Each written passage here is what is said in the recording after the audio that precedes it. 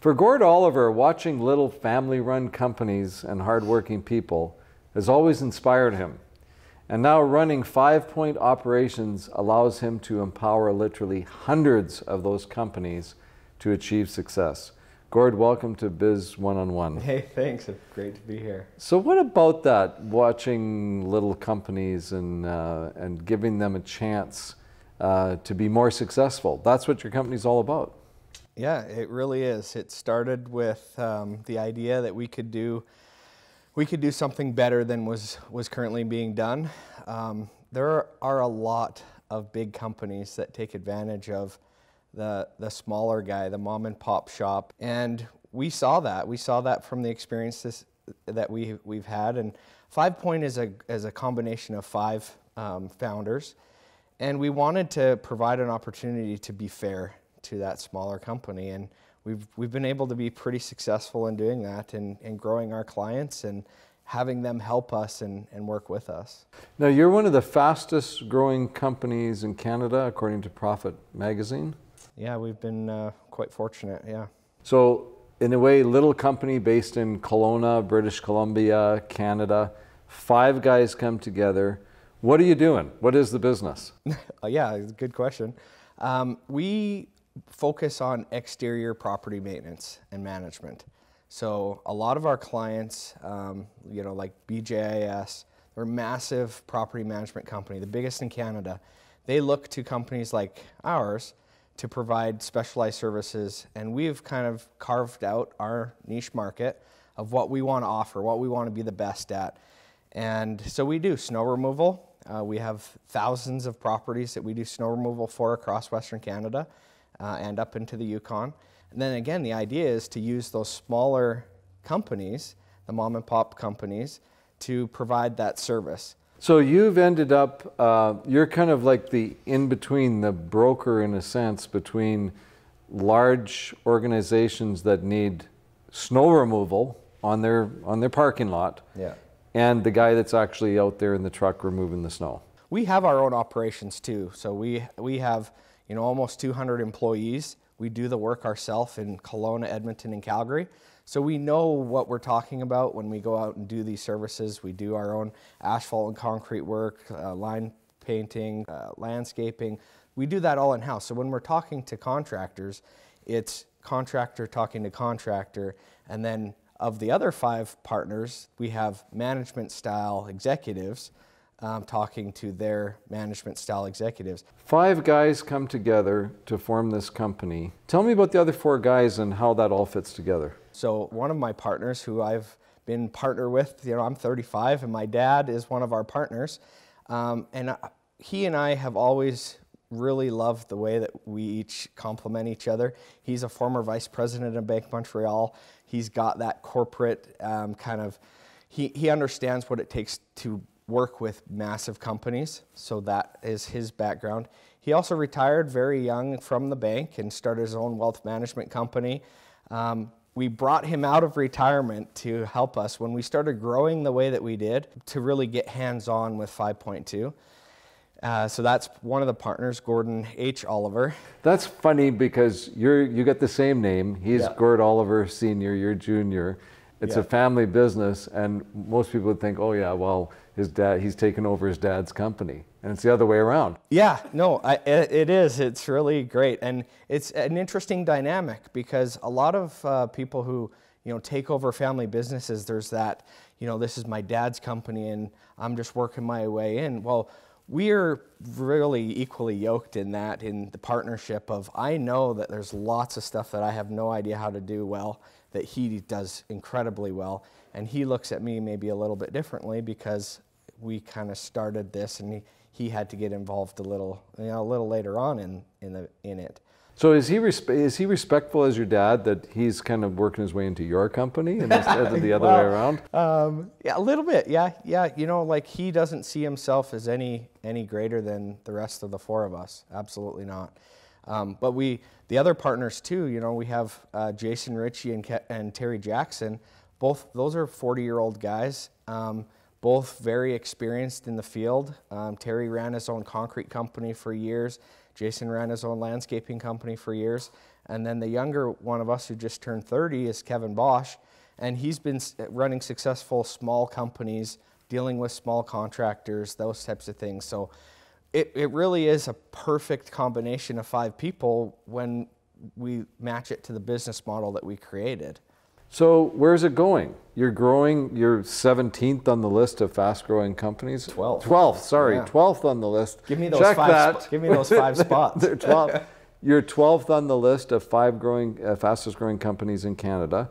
Where are you going, and how are you going to grow, continue to grow? So kind of the almost amazing thing of our business model is we can grow at an incredible rate with expanding either our clients with the same services or expanding geographically.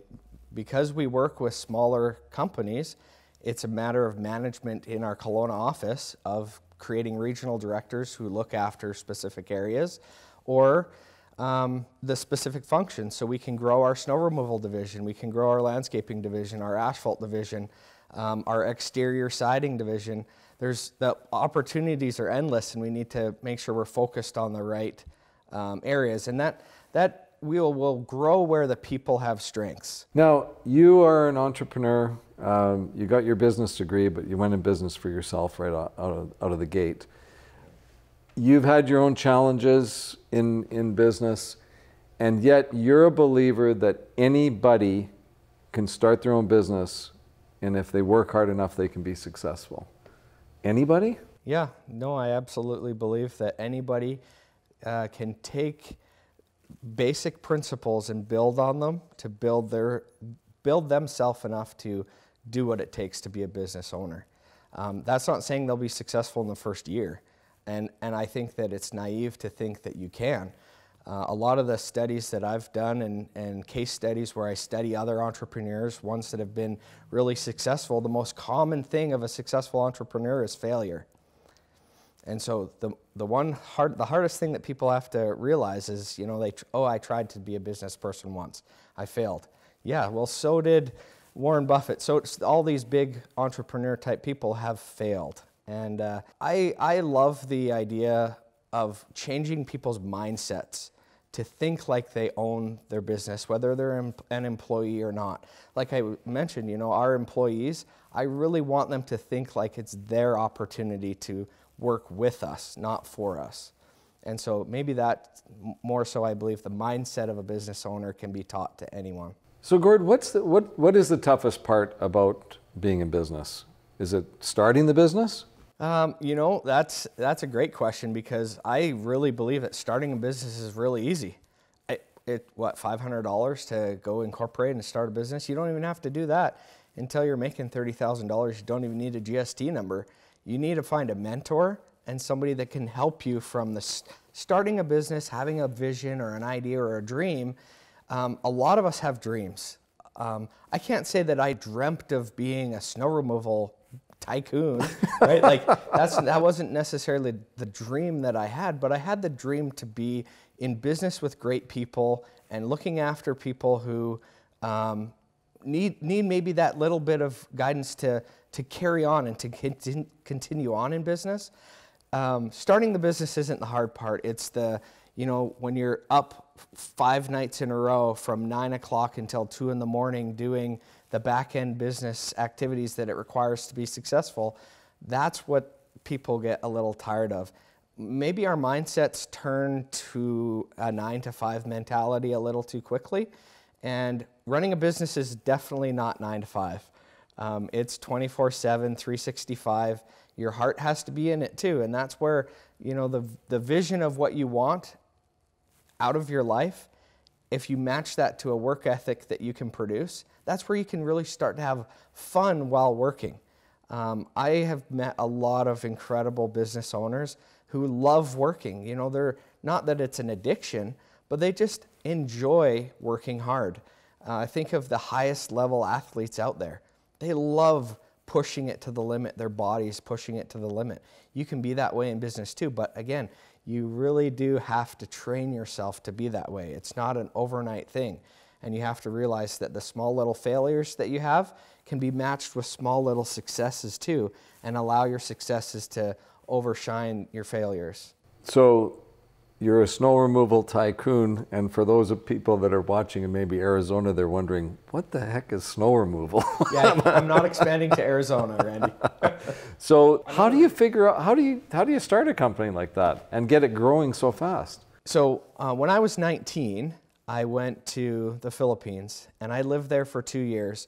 And a lot of the mentality that I share in my business experience right now comes from that experience. I saw people over there who literally had nothing. I didn't just live in, Metro Manila. I went up north where people lived in bamboo houses. And when I was there for the first 6 months and I didn't speak the language yet, I just saw poverty. I didn't see what it actually was. Once I learned the language, which I'm fluent in 2 dialects of Filipino, which is very weird for a big white guy, I saw them, they were so happy. Their communities were happy. If somebody had a need, they would fill it as best they could, and they all lived, and they were a lot happier than when I returned when I was 21. The culture shock that I had coming home was that we weren't as happy as they were. And so that's kind of the whole mentality that we take into 5 Point is, why can we not be a community, all of us making good money, but why can we not be happier? Why can we not share in each other's successes? And if we fail, let's be okay with it. Let's not hide from failure. Let's support each other, and let's be what I saw over there. And that changed my life. Being over there for a couple of years changed my life, because first of all, it taught me that I wanted to be a business person. Before I had left, I'd gone to school to be a biochemist. I'm grateful that didn't happen. But when I came out and just started finance, and I knew I wanted to start a business because I loved people and I loved working with people, and I found that was going to be a great way for me to kind of build my community. And that's what we've done. Well, that's a fabulous story, Gord, and so great to have you on Biz 101 today. And congratulations on 5 Point Operations. Thanks, Randy. Thank you so much.